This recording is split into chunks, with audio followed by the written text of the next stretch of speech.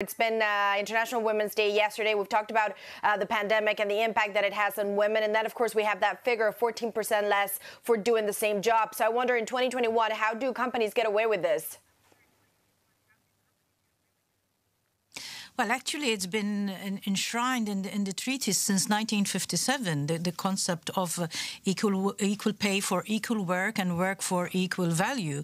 But something is wrong, obviously, because otherwise we wouldn't have that gender pay gap and that pensions gap. So one step in the direction of amending this reality is to have pay transparency. So now employees can demand from their employers transparency if this proposal for a directive goes through. But as I said, it's only one part of solving this problem, because this is a very complex problem, and we know also that women lose on the way in their career trajectory because of work-life balance, for instance. And still, women do disproportionately a larger amount of the care work for children, for little children, for instance, and home responsibilities. And in the end of their career, they find that they have worked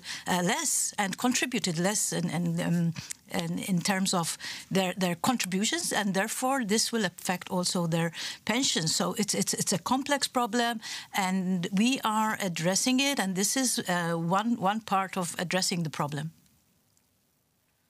And Commissioner, the way that this would work is, if I understand it correctly, you as an employee can go to your employer and ask to see payments or salaries based on male gender. But, you know, I do wonder, critics say that the problem with this is that it really depends on companies and their goodwill and whether or not they want to be transparent. Shouldn't you be more aggressive, perhaps, on those companies, naming and shaming them?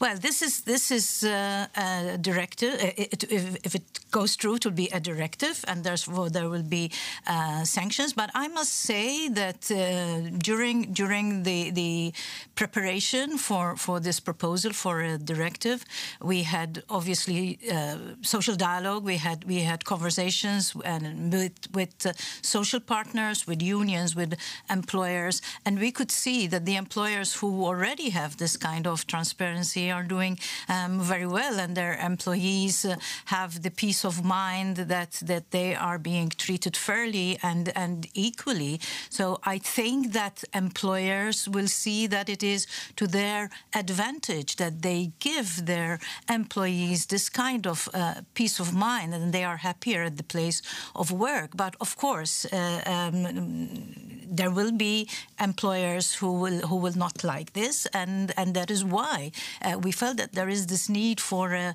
directive, and therefore now they will, once the directive passes, they will have to give this information. And as you know, the reporting is on companies which employ over 250 people, but the asking for information is every worker's right, and it is every employer's obligation to give that information, even if you are just employing 5 or 10 people. Right, and although the criticism, though, at that point is that you as a worker would have less leverage than the person that employs you purely because of a relationship of power there. But I do wonder, when you look at fines, I know you mentioned that. Is that something that you see almost as a nuclear option, or is it something that you're now willing to put on the table and fine a company for not paying equally? Well, then this fining business is up to the member state, but we will give direction, of course, on this. But I would rather that more employers will see and understand that this is a good thing. We are working towards a union of equality. You cannot have a union of equality when you know that women are working for free for a part of the year, because this is what it amounts to. This is not equality. We want to encourage more women to enter the labour market. We have seen the disproportionate effect of the pandemic on women. We need their talents. We are wasting talent, and especially when we see that there are so many women in education and training and graduating from our universities, and then you lose them. So they're off the radar for years sometimes. And